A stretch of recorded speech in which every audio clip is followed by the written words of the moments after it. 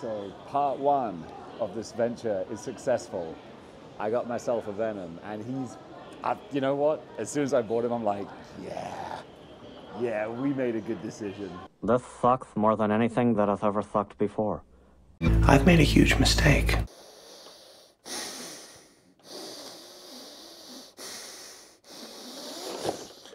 This is, without a doubt, the worst action figure I have ever bought. Want to hear about it? Here it goes. Wear your old clothes, kid. Your hand-me-downs. The symbiote that Peter Parker tried to destroy, Eddie Brock has embraced. We bonded.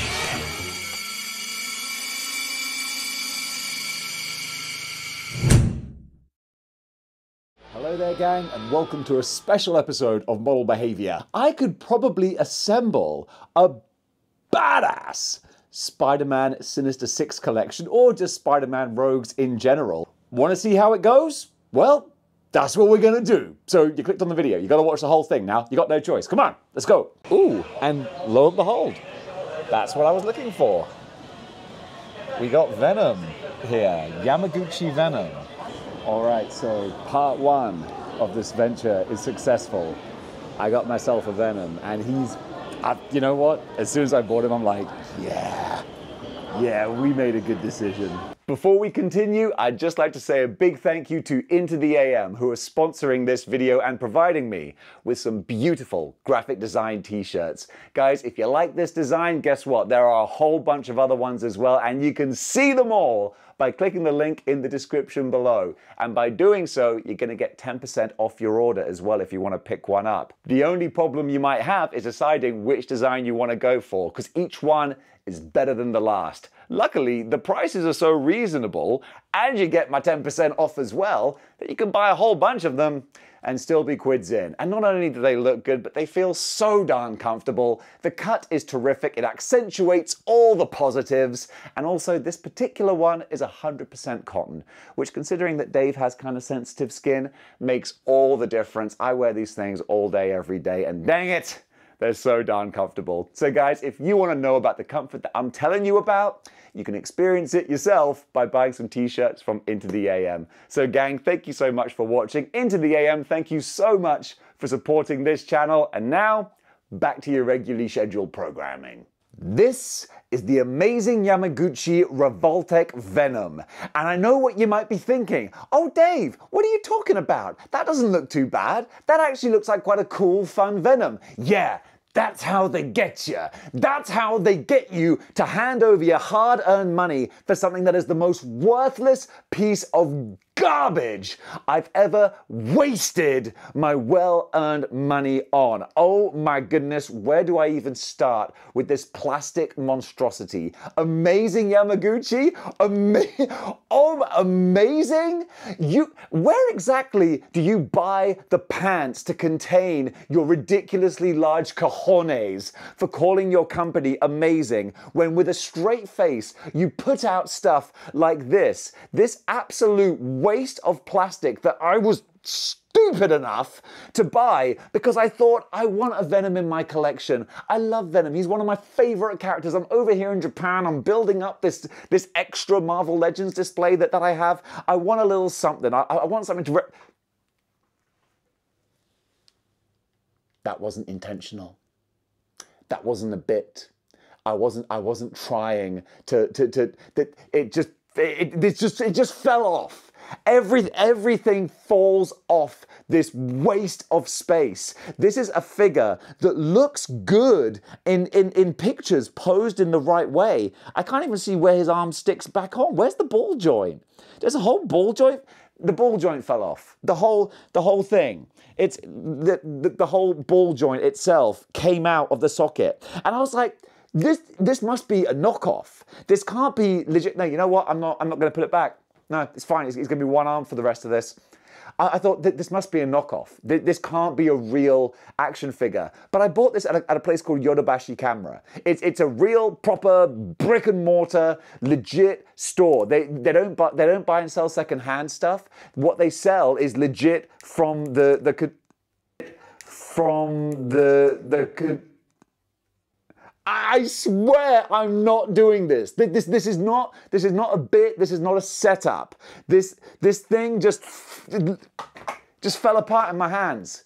That's it. This is the review. Congratulations, Revoltech Venom. You can't actually stay together for a single review. This is just utterly egregious. Look at this face. Look, his face falls off. This is what I paid money for. This is what a company thinks is acceptable to put out on their shelves. Oh, let me just articulate his legs. Oh, no, wait, that just fell off now as well. It's bits and pieces of utter crap. This thing just exploded on my bed. I threw him down and it just went poof. That's what I spent my money on. I'm not going to get it back.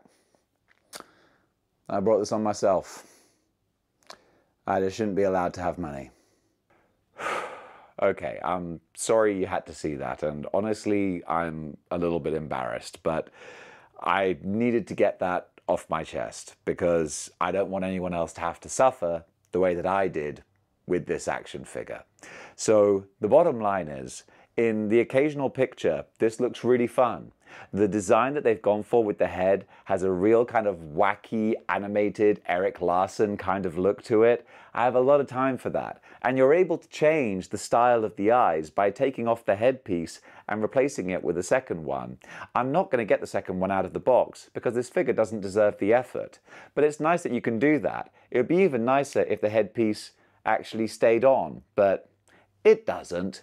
Then going down, we've got the tongue, which is on this ball joint here. You know what? What's great about this tongue is that it actually stays on the ball joint. Once you plug it in, it doesn't just randomly fall off, which in the case of this figure is actually a huge bonus. Didn't think that I could expect that, but there we are. Then we're going to come to the arms, and the arms are on the they've broken at the elbows as well, not just the shoulder. They break at the elbows too, but that's okay. We're gonna carry on regardless. I'm not going to put these back on though, but you can see that it has a nice little ball joint socket here. It's not nice though because it doesn't hold the arm on. And being an old school style Revoltech figure, you do have these big kind of gaps under the arms as well. But that's okay because he's all one uniform color on the body, so you can kind of get away with that. It all blends in together.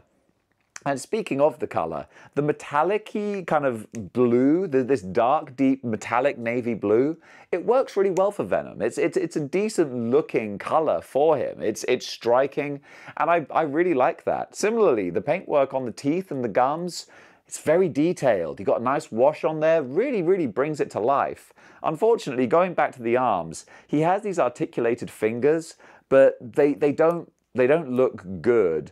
You can open them up, but they're all bent at this kind of 45-degree angle at the top knuckles. It doesn't look like a natural kind of pose at all. If he looks like he's almost, if you put his arms down, it's like he's walking on his knuckles like a simian type creature. But ultimately, if you try and fold them into a fist, that's probably the best way to have his fist. But honestly, I would want him more of a coming to get you. And you can kind of splay the fingers out, but because they're all bent in the same angle at the middle knuckle, it doesn't really look good. It's not a great design to have for his arm there, unfortunately. You got the tendrils on the back that come off, and these are all articulated here. So, oh, well, this one just fell off. But the rest of them, they're actually, to be fair, they do stick in quite well to the back, and you can manipulate them around a bit like Dr. Octopus arms. So you can have two big ones clawing over the top and the other ones coming around the bottom if they stay on. And then finally, at this top stage for the torso, we got these shoulder blade swivel joints, which is, it's a way, I guess, it's a way of doing the okay, well, he's armless now. But yeah, at least you can see that the shoulder blade swivel. It's a way of moving the arms around, but it's a weird design. Yeah, this is definitely an earlier type of Revoltech that maybe they ironed out the kinks a bit better. With the legs, it's kind of funny because he's got what looks like a kind of a thigh cut sort of swivel, but it's not. There's a slice in the front of the knee here, but it doesn't continue around, so that there is no thigh swivel. But if you try and articulate his leg too much and to get like a athletic, spidery kind of pose, it will just ping out quite easily. There's no ball joint or anything. It's just a very shallow little stub that it sticks onto, so that won't hold on for very long. And similarly, if you want to try and pose him like twisting at the torso, there it goes. I didn't apply much pressure. He's just got this again, a little peg ball joint here that goes through his torso. And this is another strange design choice, because you've got his abdomen that kind of sits below it, and then the torso plugs into the socket at the base here. So his abdomen actually sits freely and just kind of swivels around. It's a very odd choice. And when you finally have this figure, can you imagine, from what I've shown you, trying to stand this figure? The answer is, let me just, spoilers here. You can't. You can't stand it. The best way you can pose him, if you do want to have him standing on his own 2 feet, is just like this, and he might stand. But the second you put anything out, oh, he's going to go, because none of this ain't load bearing. Okay, this ain't going to support anything. So if you try to put him, and also like his knees are weak. You've seen how weak his hips are. So if you try to put him in any kind of dynamic pose whatsoever, he's going to fold like Superman on laundry day. All right, he can't support his own weight, not in the slightest. So really, you can either have him just standing straight, or if you put him in a decent flight stand, and I mean a decent flight stand, not the flight stand that this guy comes with, because it doesn't matter how much you tighten the screws, it can't hold up his weight, just like he can't hold up his own weight. So that's it. We've gone from the top to bottom to the flight stand. I think we've covered it. Yeah, this is, without a shadow of a doubt, the worst action figure I've ever bought in my life. Because I've bought ones that do less, but they cost less as well. This was a full price Revoltech figure. And they say a fool and his money are easily parted. And to that, I say, you're right, because this is living proof. I'm not sure if I should even put out this video, because I mean, this kind of is embarrassing to admit that I bought this. Let me like gauge it. I won't put out the video. I will put out the video. I won't put out the video. I will put out the video. I won't put out the video. I will put out the video. Well, I guess I'm going to put out the video. And gang, that does it for my Revoltech Venom review. Hallelujah! If this even gets a couple of views, at least something will have come out of this video. Because, oh my goodness, I'm still just baffled. I'm baffled and blown away. But I hope this provided some entertainment at least, because it's just mind-blowing. All I'll say for Revoltech, Kyoto, we've come a long way. Because the last 2 reviews I've been singing your praises. But this goes to show, never go back. Always look forward with action figures. Never go back. Because you find stuff like this. And this ain't worth the plastic it's made out of. So gang, thank you so much for watching this admittedly quite bizarre review, but I just thought it'd be fun to do something completely bonkers and off the wall. And hey, like I said, I wanted to get some kind of value out of this product. So thank you so much for watching. Thank you for indulging in this therapy session. And until next time, keep displaying model behavior.